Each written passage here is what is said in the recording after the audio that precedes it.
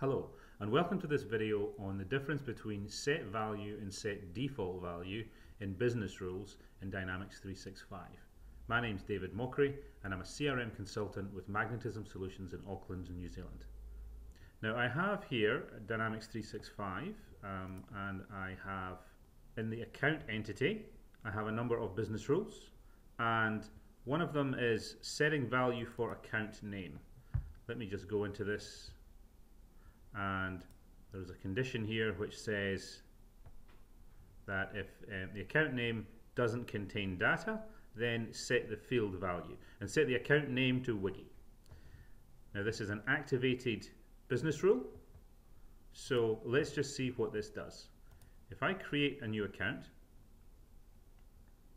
the account name says Wiggy when it loads. Now you'll notice here that I've changed the account name to be not business required.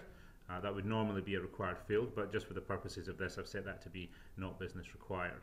Now, if I delete that and I tab out of the field, it comes back.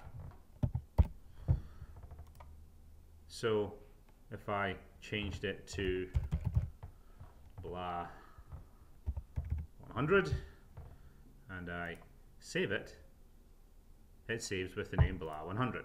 Now if I go back into it and after it's saved and I delete it and I tab out of the field, it changes back to Wiggy because the business rule applies, saying if the field is blank then put the account name as Wiggy.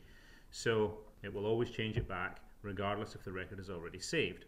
Now let me just go to my solution here and deactivate that business rule that's setting the account name to Wiggy. And let's go into this one that does the same thing, but this time it uses the set default value action.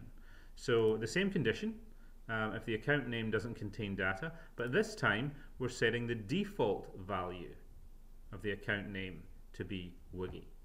So let's just close this down and let's activate it. So that's now activated and the other one is deactivated.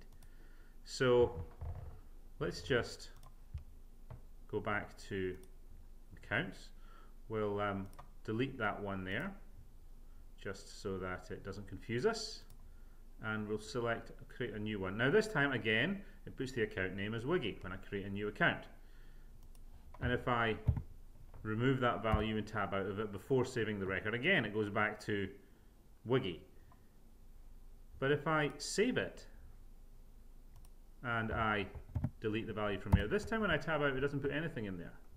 Now remember last time when I had set value, even if it was an existing record, it would always check, the business rule would always fire if there was if the criteria was met, in this case account name being blank, and I tabbed out of the field, it would put it back in. But set default value only works on the creation of a new record.